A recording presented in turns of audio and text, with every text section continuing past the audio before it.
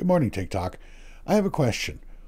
I try to stay away from federal politics because I don't think that the majority of the problems that the working class citizens of Canada face are federal problems. I think the majority of them are provincial. Things like healthcare, education, the funding for those, affordable housing, affordable groceries, and other cost of living utilities. I think these are provincial areas of influence. But I have a question. The entire federal PC campaign, it seems, is being based on axe the tax, getting rid of the carbon tax. Now, I don't know what all the steps are involved in getting rid of a federal tax are, but let's just say, and feel free to correct me in the comments and tell me what the process actually is, but let's just say it takes you 2 months.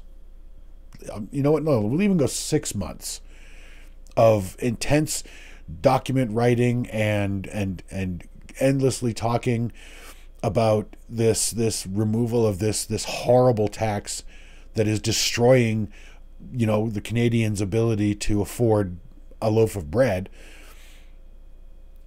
You talk about it endlessly for 6 months. You get the tax taken away. You get the tax removed. And as a side note, I'd like to point out that I don't remember the last time any level of government got rid of a tax. I'm just saying. But anyway, so you win the election. You are King Pierre, okay? Whatever.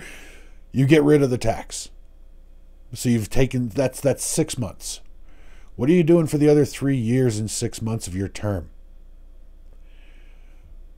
Because so far, the only exposure I have been given to the PC's plans for when they win the election, the next federal election, is they're going to axe the tax.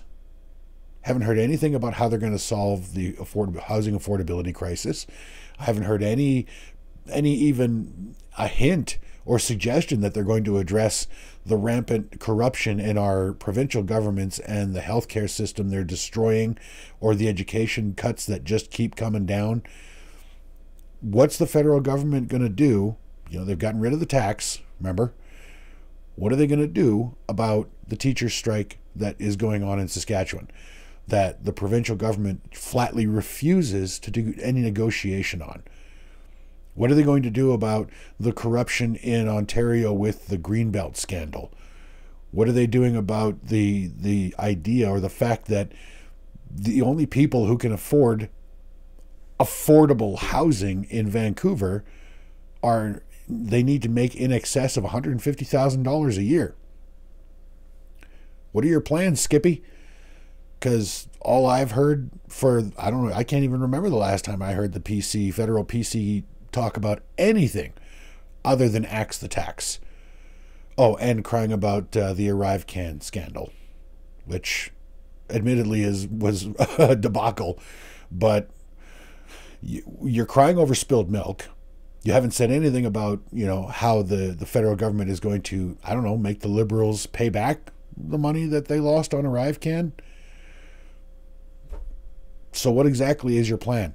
What is your platform other than whipping up all of this hatred and anger toward Trudeau and the federal government over the carbon tax, when realistically, I see that as being one of the smallest problems in our country for everybody except the 1%.